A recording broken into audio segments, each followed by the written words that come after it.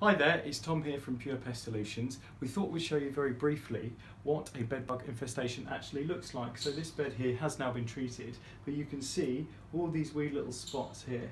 And if you look on this side, zoom in there, you can see, working around all these spots, they're literally, well, for all, another word, they're the waste of the poo, so to speak, of the bedbug. So here you can see that build up of that spotting. It starts off very, very slight and then it gets more and more. It's all the way down this bed. Now this bed has been heat treated, so the situation is resolved.